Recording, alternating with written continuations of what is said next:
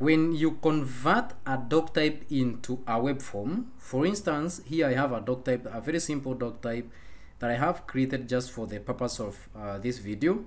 So here I have a gym member field, which is a link type, and it's linking to gym member doc type. So this, I need to convert this into a web form. Let me show you the web form here. I refresh this just to make sure everything is up to date. And when I check the gym member here, although I have connected it to be a link, it doesn't show anything here.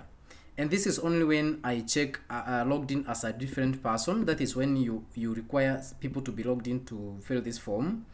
I am logged in as someone else that's not an admin. If I check the same form when I am logged in as an admin, let me show you. If I open another tab here, here I'm logged in as an admin, and I check this, there is a member that I can select. But if I'm not logged in as an admin, I can't select, so it doesn't show me anything. So the solution is simple. You go back to your web form where you are setting up your web form. Let me show you here. So this is the web form that I created. Let me go back here and show you.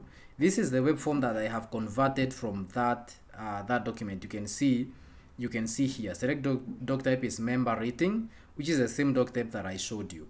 So here, when you fetch the fields, the field which is a link field, you need to go to the edit section of this, and then you need to make sure that this is checked. Allow read on all link options, check that, and then go ahead and save it. When you save that, when you are logged in as an administrator, let me refresh this once more. This is an administrator logged in, the admin can still see that. And when we go back to the other user that is not logged in as an admin and we refresh, this user should also be able to see that link that pops up there. So that's how you solve that. You get a solution to that. And let me know whether that solves your problem. And thank you so much for watching. See you in the next video.